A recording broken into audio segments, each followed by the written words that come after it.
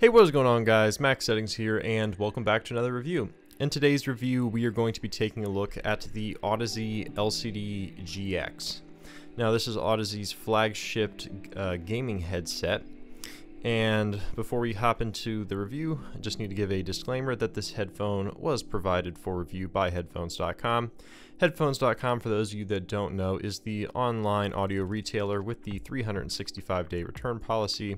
So if you purchase something from them, you have a full 365 days to decide if you like it and want to keep it. If not, you can return for a full refund.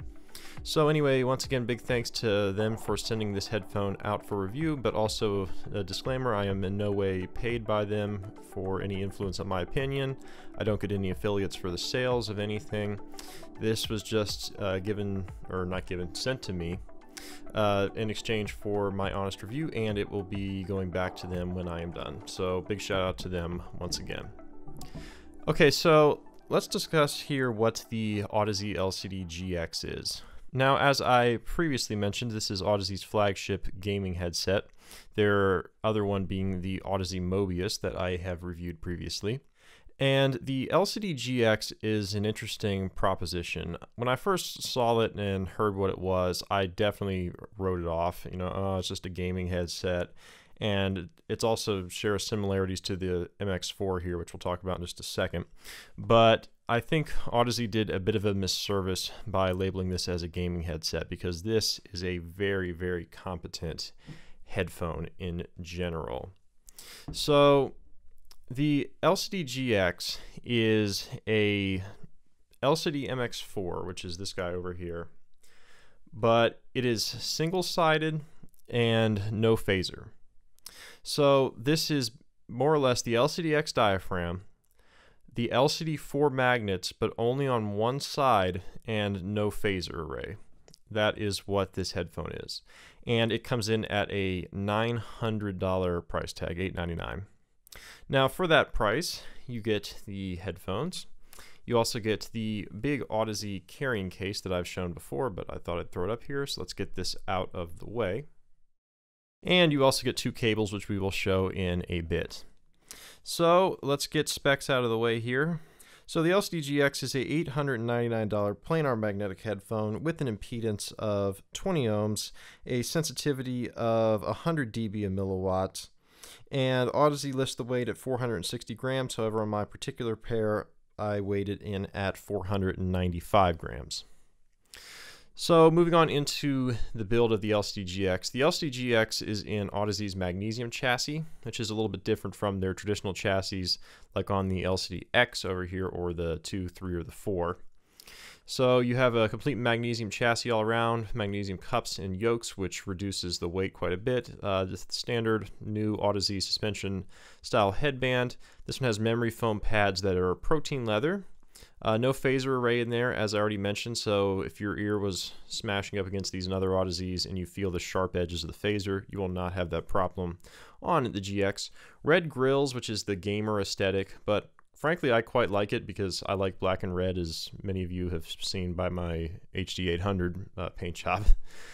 So yeah, I quite like the look, but it feels very, very nice, very light in the hand, much lighter than other Audezes for those of you that have handled them. It just feels very much lighter and a little bit more ergonomic than the heavier Audezes like the 2, the 3, and the 4. And that reduced weight definitely helps with the comfort. This is definitely the most comfortable full-sized Audeze LCD headphone, in my opinion, because, you know, it has the same headband as the rest of them, I guess, except for the carbon fibers, and it's the lightest with the same pads, more or less. So all in all, it's just the same comfort as Audeze with less weight. And this weighs roughly about what a Focal Utopia weighs, but I think this has a better headband system than the Utopia. So I find this a very comfortable headphone, but I already found even the LCD4 at 735 grams very comfortable, so this at like 230 grams less ends up being a very comfortable headphone for me. So moving on into the cables, the GX comes with the standard Audeze 1/4-inch cable, like all modern Audezes do, except for the LCD4, which has a little bit nicer, fancier one. But once again, I quite like this cable. It's a 4-strand braid, fairly flexible, looks nice, it feels pretty good. So very much like this cable. But also included with the GX is the microphone cable. And as you can see, it is the mini 4-pin XLR connectors, but one side has a microphone with a pop filter, and there is also a inline mic mute switch here. This cable is, not as nice as the braided one.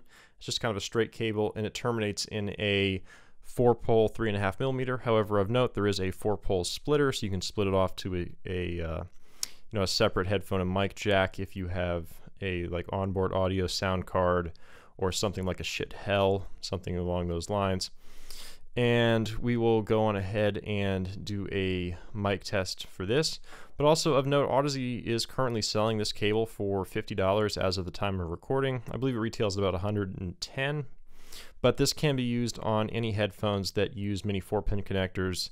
So any other Audeze's, ZMF, the Mezzi Empyrean, the Aurora Borealis, the HEDD headphone, and so any headphone that uses mini 4-pin connectors can take this mic cable, even the AB1266. So we will go on ahead and do a microphone test of the LCD-GX.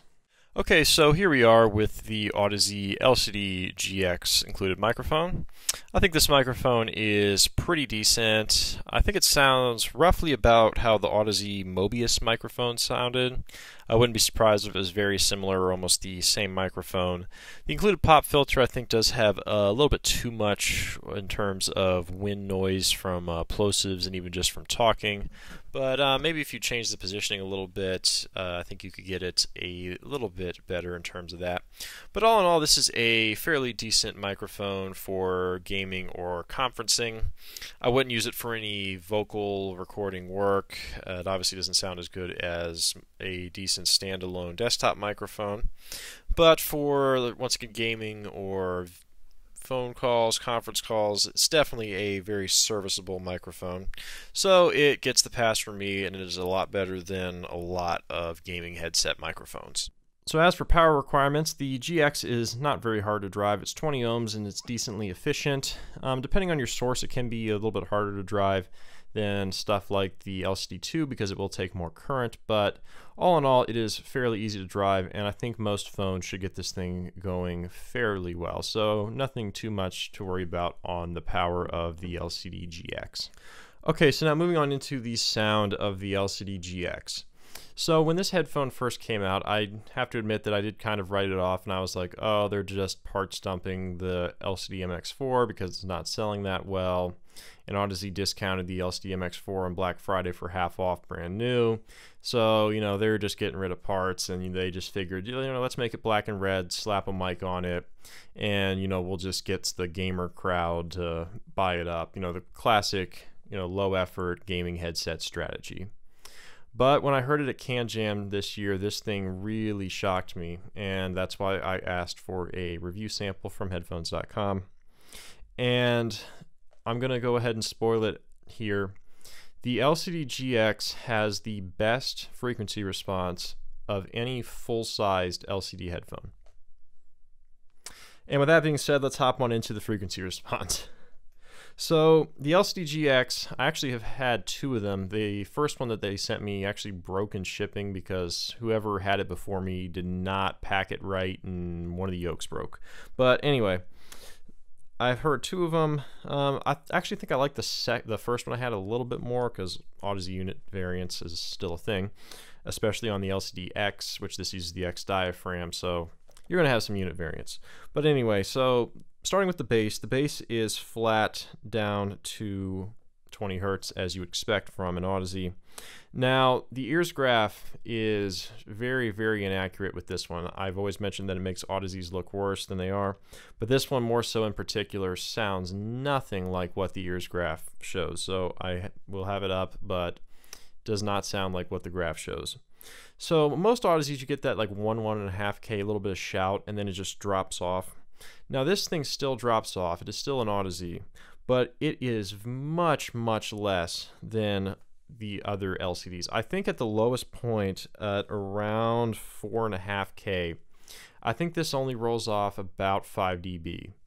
And then after that, you know, the treble comes back up to the somewhat typical that like 9K Audeze peak, but it's not as bright as like the other ones, like the 2, the 3, and the 4 is a much more severe and higher peak. I don't think the 9 to 10K peak on the GX comes all the way back up in line with where the lower mids were like it does on the other ones. I think it still holds slightly below. So it's a little bit less grating of that 9, 10K treble peak. So all in all, this thing has still an Audeze FR, but much less so than any of the other ones, including the 4. This one is much less severe. The mid-range sounds much more normal. The strings sound much more in line. And this is the best frequency response stock of any full-sized Audeze LCD headphone.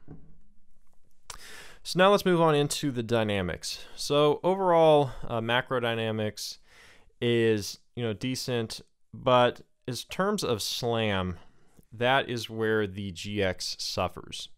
Compared to, you know, the LCD2 and the 2 Classic, which are going to be, you know, the ones that everybody's going to ask to compare to, which we'll talk about in a little bit later. This bass is a little bit limper and more smoothed over than it is on the 2 phaser and the 2 Classic, in my opinion, for memory. And it's also behind the X and the MX4, which are sitting here. So the bass in this one is the limper and smoothed over. I think it's overall the limpest in terms of slam on the full-sized LCD lineup. But overall micro detail across the rest of the frequency response is decent, and I think does hold up to the 2 and the 2 Classic from memory. In terms of timbre, it is going to be the standard Audeze plasticky timbre, although this one sounds better than the other ones do because the FR is not as recessed, so strings and vocals come off a lot more natural and traditional sounding to me. Now, in terms of soundstage, it's still a wide headphone, but it does sound less wide than other Audezes because the mid-range is much more in line. Whereas, I've mentioned this before, if you have a really recessed upper mid-range, it does give the illusion of soundstage. So when you bring the mid-range back up a lot, like it is on the GX compared to other Audezes, it sounds like it has less stage. However, it is still a quite wide soundstage. Imaging is also quite good. It images fairly well. Nothing exceptional, but definitely images well enough for my liking. And then in terms of detail, I think it holds up to the LCD2 in detail, the 2 phaser detail from my memory. It's been a while since I've had that LCD2, but from memory, I think it holds up. If it falls short, it falls barely short of the LCD2 phasered, but I personally think it does hold up in terms of detail to the 2 phasered. So that is the overview of the sound on the LCD-GX.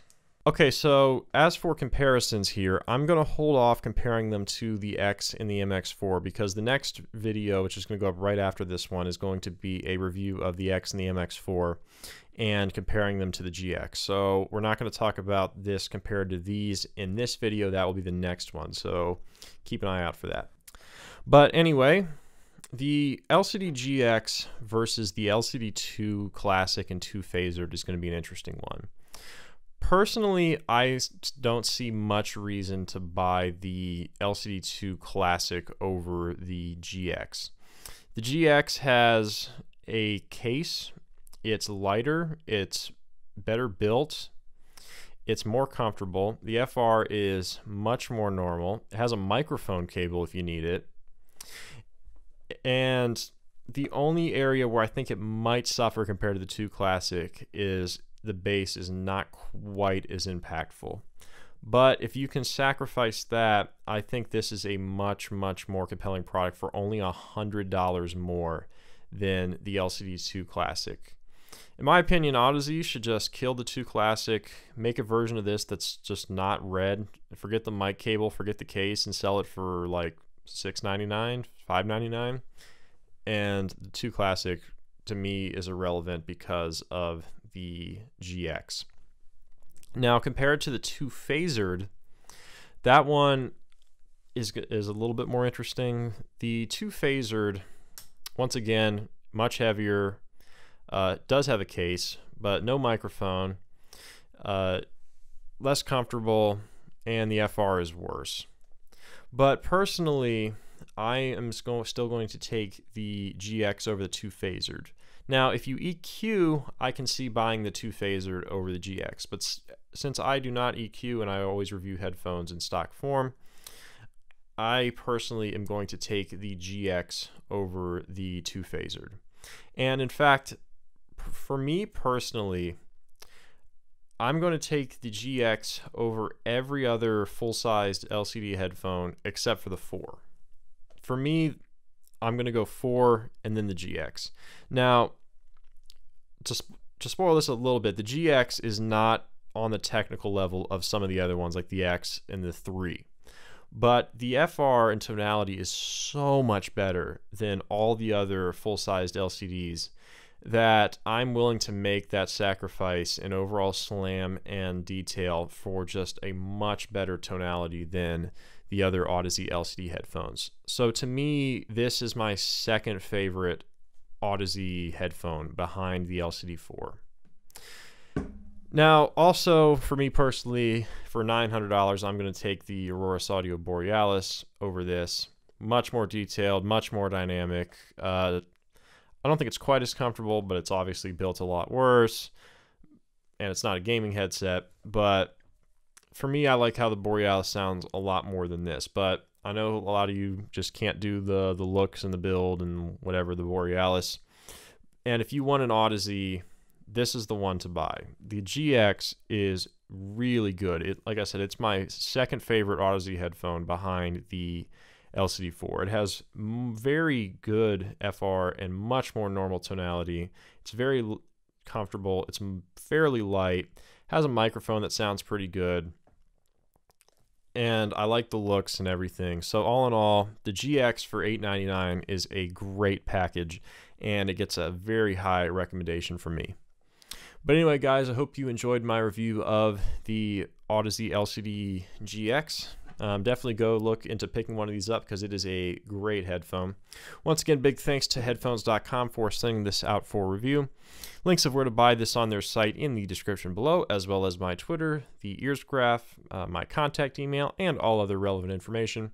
But anyway, guys, hope you enjoyed the review. Look forward to seeing you in the next one. Bye.